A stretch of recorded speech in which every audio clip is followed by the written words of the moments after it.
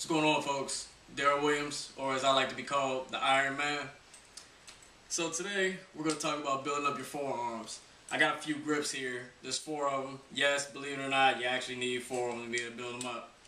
So, what makes these grips so special, they're made by a company called Monster Grips. They go up to 350 pounds. The only way you're going to build any type of grip strength is by challenging yourself.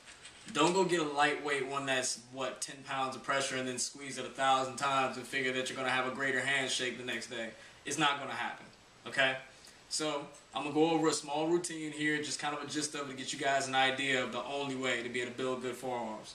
So let me get rid of some of these heavier ones. You want to start off with a 100-pound grip. Like I said, Monster Grip, solid steel. I mean, these things practically last a lifetime. I haven't failed one yet, knock on wood, but very good stuff. So you want to start with your hand facing inwards towards your body. Squeeze it for 15 reps as a warm-up set.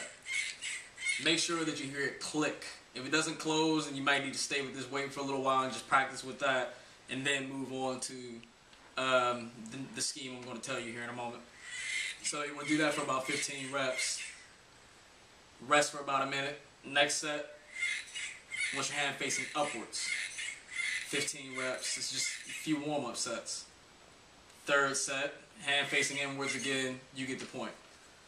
So after you do that, of course you want to switch hands, work both hands equally. That's the only way to do it. You want to go into a heavier weight.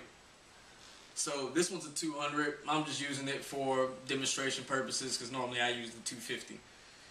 So you want to build up your closed grip strength. That's what really builds up the forearms, is heavy weight. Okay? So if you have to use 2 hands, use 2 hands. Close it as far as you possibly can with both hands and then hold it. Breathe.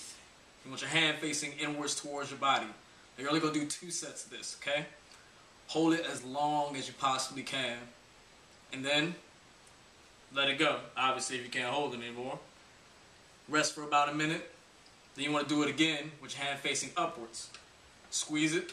Hold it for as long as you can. Breathe in. Breathe out. Really focus on trying to close it all the way, holding it. And then let it go.